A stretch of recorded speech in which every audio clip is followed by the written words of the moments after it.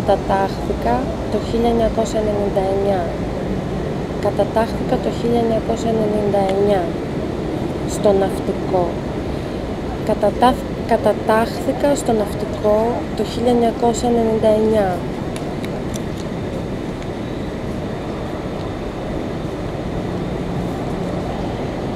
Κατατάχθηκα στο ναυτικό το 1999. Ήμουνα 22 χρονών. Αλλά έμοιαζα με γέρο όταν φόραγα τη στολή της δημιουργίας μου. Εκείνη την εποχή γινόταν ο πόλεμος στο Κωσυφοπαίδιο και μου φαινόταν πολύ θολό και μακρινό. Εκείνη την εποχή γινόταν ο πόλεμος στο Κωσυφοπαίδιο και μου φαινόταν πολύ μακρινό, πολύ θολό και μακρινό.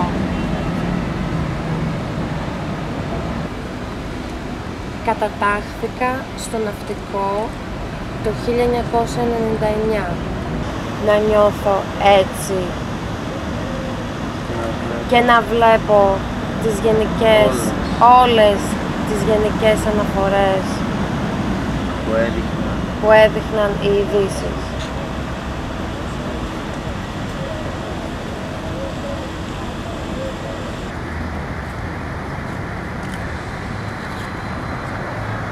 Υπάρχει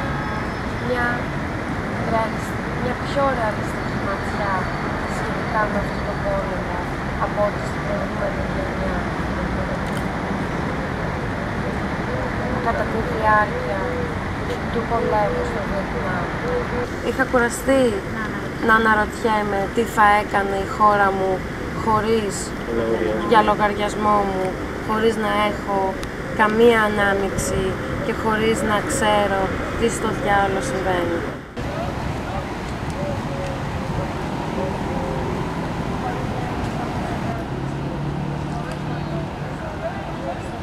Εγώ ένιωθα σαν να ήταν αποστολή μου.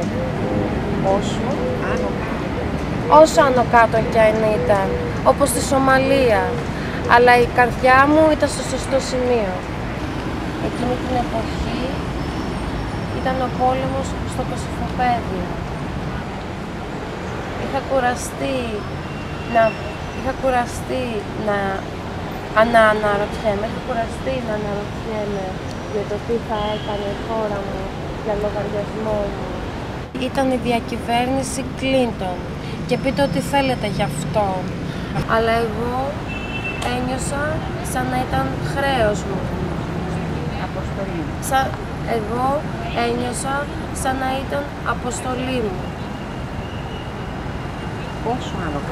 Όσο άνω κάτω κι αν ήταν, όπως στη Σομαλία. Τη διακυβέρνηση του Κλίντον. Και πείτε ό,τι θέλετε γι' αυτό. Αλλά εγώ ένιωσα ότι ήταν αποστολή μου να εγκαταστήσουν μια νέα ηγεσία. Είπα ως μια μοναδική στρατιωτική υπερδύναμη έχουν υποχρέωση να μεσολαβήσουν όπου σφάζονται μαζικά άνθρωποι και όχι να εγκαταστήσουν μια νέα ηγεσία. Ναι, δεν υπάρχει κανένα μάθημα για οδήγηση τη νύχτα με night vision. Και όταν δεν υπάρχουν αρκετά,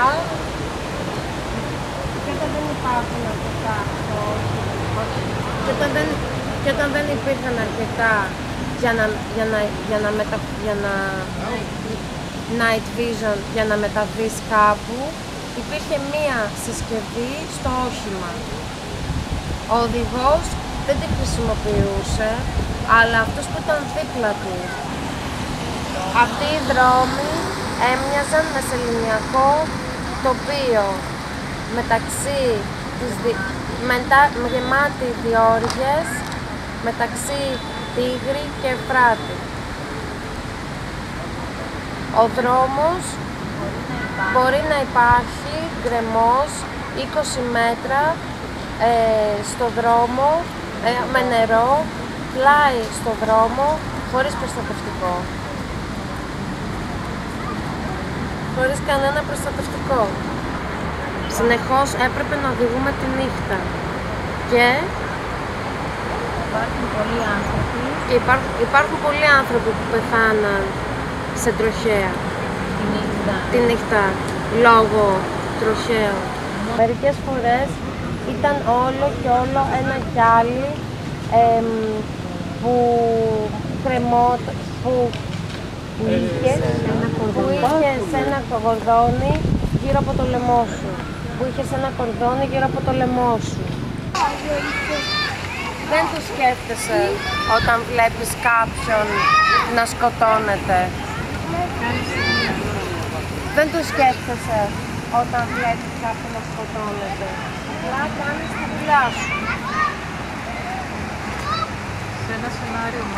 Σε ένα σενάριο μάχης, αυτό πιθανώς είναι ό,τι πιο σωστό μπορείς να κάνεις. Είναι προφανές ότι είναι ό,τι πιο σωστό μπορείς να κάνεις. Αυτό πάλι είναι πολύ δύσκολο να το χωνέψεις, αλλά μπορείς να το εκλογικεύσεις, γιατί βάζουν άρκες δεξιά και αριστερά στον δρόμο. Άσχετα με το πόσο χρονών είναι, θα βγουν άρκες δεξιά και αριστερά του δρόμου και δεν χρειάζεται να το δικαιολογήσεις. Είναι προφανές. Αυτό που πρέπει να λες στον εαυτό σου συνέχεια, είναι ότι βρέθηκαν στο λάθος σημείο τη λάθος ώρα.